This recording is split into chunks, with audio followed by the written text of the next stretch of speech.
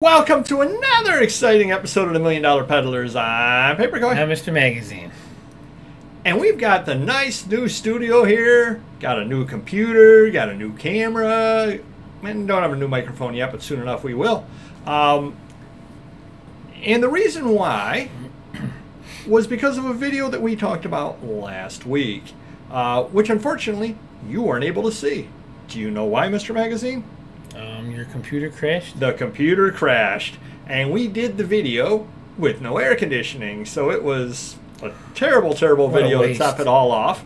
But what we were talking about, and it really worked out well to tie everything together, was contingency plans. And unfortunately, we didn't necessarily have complete contingency plans last week. We ended up losing the videos. We did our best to try to save them. But I think the biggest thing that you need to have in business is you need to have contingency plans. Now, you cannot plan for everything. That's impossible. Correct, no. You're going to get sideswiped at times. But things are going to really catch you off guard. And we were talking last week, and I'll ask Mr. Magazine, we'll see if he paid attention last week or not. What is one of the best tools that we have nowadays that we didn't have 20 years ago as far as contingency plans?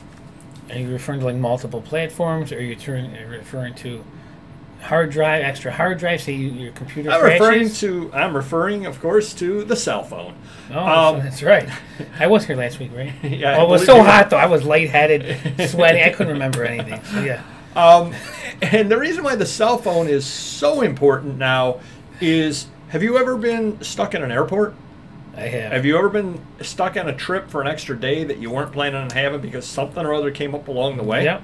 Now, you are blessed by having employees, so you can get in touch with the people via cell phone. But can you imagine 20, 25 years ago, before 30 years ago, before cell phones?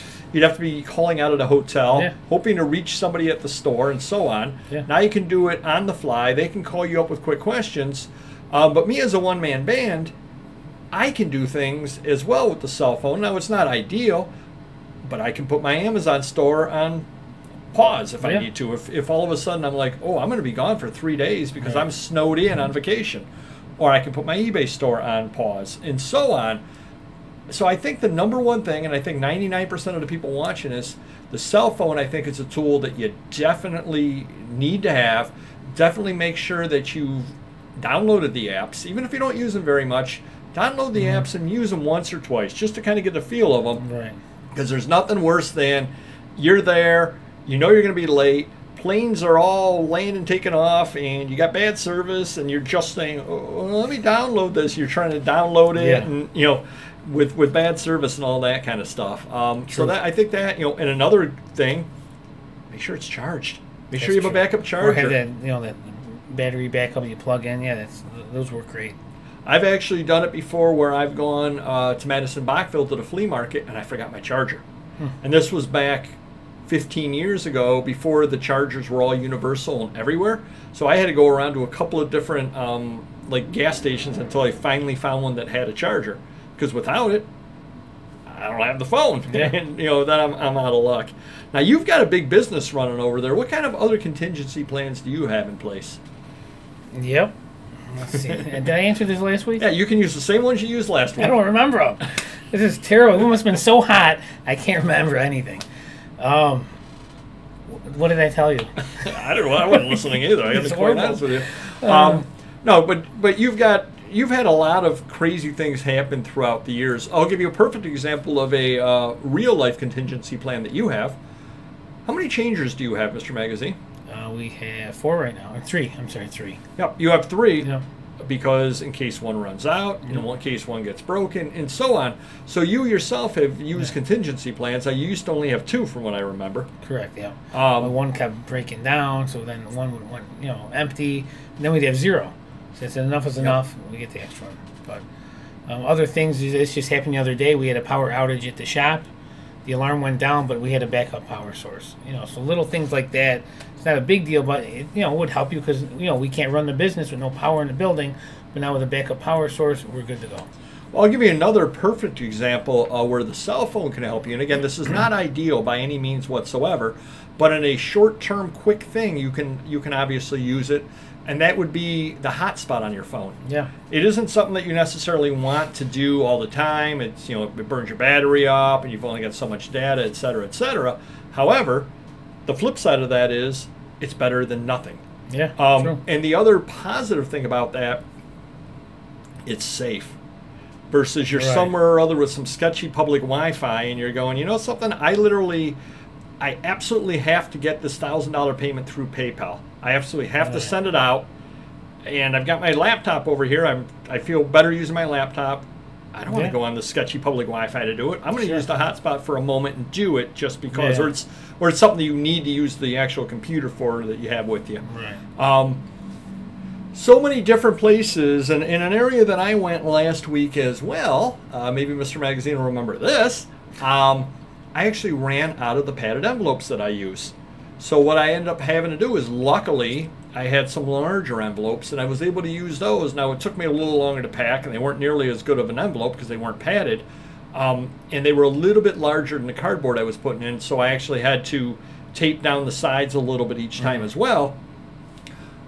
But at least I had those as a backup. Yeah. Another potential backup would be, and Mr. Magazine has tapped me a few times for this, is, hey, do you have any extra? Because especially with supplies, sometimes the chain, especially back a couple of years ago, was getting screwed up, or something got lost in the mail, or it said it was delivered to the wrong place, and all of a sudden you think you're fine, and then something doesn't show up, and now you're borrowing 100 envelopes off of me and replacing them as soon as yours come in because you know that I've got a backup of them. You don't want to be surprised when you run out of supplies. I'm going to tell you right now. That would be, and that's why we save all our return boxes, especially the record boxes. Those are the things that we don't gauge the sales, and then they start spiking in Christmas.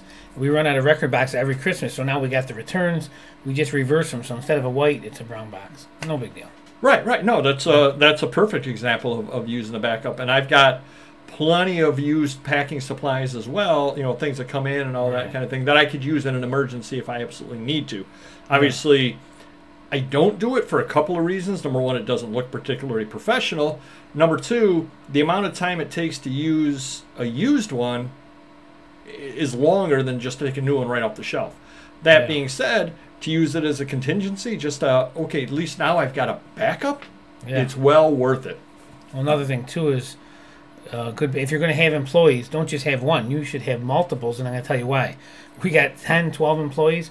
Someone's sick every day, so we got we need orders pulled, orders packed, and then that's why we teach everyone to do every type of thing. That's so very good. If our packer is sick, well, we got our puller that was taught how to pack. He may not be able to pack the big boxes or multis or something, but he can get all the singles and the cards. Or he might be slower, but that's fine. But the show's going on, though.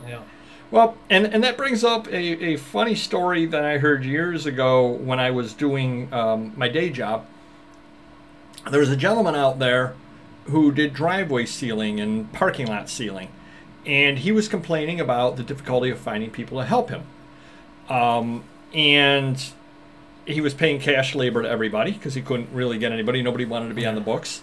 And he said, here's the problem. I pay them Monday. They don't show up on Tuesday because they take the money and they buy whatever they buy with it. Exactly. He said, so what I ended up doing is I paid them at the end of the week.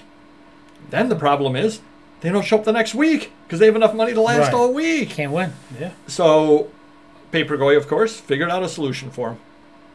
Get 2 crews. Oh, I was going to say pay him every other week, but then you wouldn't see him after that one. At least they're good for 2 weeks and take you 1 week off instead of 1 for 1. Get 2 crews. Pay this week, pay this crew this week, and no, they're not showing up the next week. Problem solved. 2 live crews. There you go. Very good, yeah. Or somewhat a live crews. But hopefully that helps you a little bit. Sit back right now, take a look at your business. And hit the like button. That's always a good thing to do. But what would you do if your internet went out? Do you have a quick backup to be able to use? Is there a public place with Wi-Fi that you would be able to go to? What happens if the power went out for an extended period of time? Is there some place that you could use, some place you could go to be able to do it? Would you be able to do things at that time? Okay, great. You can go over to your mother's house and print orders. That's awesome. How are you going to find the orders? Because they're all here in your house and it's dark. How are you going to do this? What are you going to do? And just kind of run through your entire business as you do things and say, what happens if? What happens if? What happens if all of your stuff is down in the basement and you break a leg and you have trouble getting up and down the stairs? Right. I mean, all these different contingencies, you should have something or other in place. I'll give another perfect example. A couple of years ago during the pandemic, I unfortunately came down with it. Mr. Magazine was nice enough to come by and pick up my orders. Luckily, I had a contingency plan in place, somebody or other who could help me out and pick up the orders and send them out, because my sales were still happening. Right, sure. But I couldn't hold on to them for the entire 10 days that I was quarantined, and I wasn't allowed to leave the house. Yeah, exactly. So, he and I would coordinate when he was coming by. I'd put the stuff out in the porch, in a box, and he'd come by a little bit later on and pick it up. Yeah. So we actually had worked through that as well. And yes, a lot of times you'll be able to figure these things out on the fly, but the flip side of it is probably better to have some kind of a plan in place beforehand, as opposed to at the last minute going, oh, now what do I do? Yeah. Hopefully that helps you a little bit. If you could hit the like button, we'd appreciate it, and we will see you next video. Take care. Bye-bye.